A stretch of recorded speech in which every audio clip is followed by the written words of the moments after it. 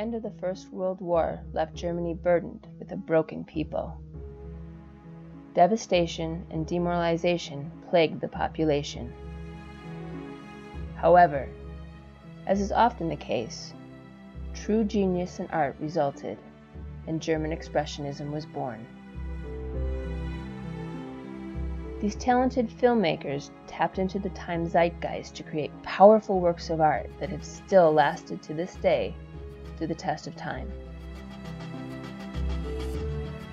German Expressionism in film was based on the premise that film becomes art only to the extent that the film image differs from reality, placing the primary importance of the film on conveying the inner emotions of the artist rather than external realism.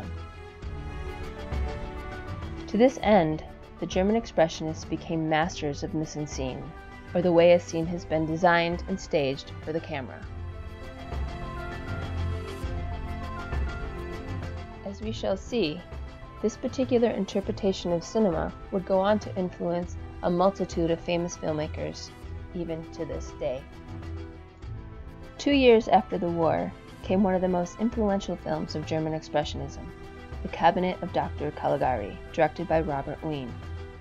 It was one of the first films to use a framed story where the main narrative sets up for the twist ending of the film. This technique was used in a similar way by Robert Zemeckis in the film Forrest Gump. The majority of the film is told in the form of a flashback and a conversation. Both end with the final act set in the present and concludes with a final twist in the plot that ends the narrative. In Fritz Lang's Metropolis, we see a futuristic dystopia, inspired by early 1920s New York City. Many science fiction films have borrowed from and been influenced by the elements in Lang's society. A great example can be seen in The Matrix Revolutions by the Wachowskis. Here, as in Metropolis, we see a dehumanized future. Here machines have become so advanced they've taken over, placing humans as their slaves in virtual prisons.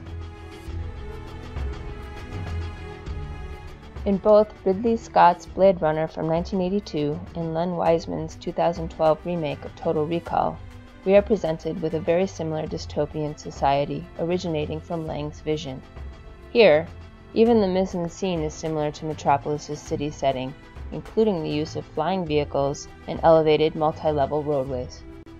We also see a parallel between Metropolis and a modern-day film with Lang's approach to man's desire to be creator and in Tim Burton's 1990 classic Edward Scissorhands. Notice again the similarities in the mise-en-scene of both settings. Both laboratories are created with very distinct and stylized sets, staged to evoke emotion from the viewer.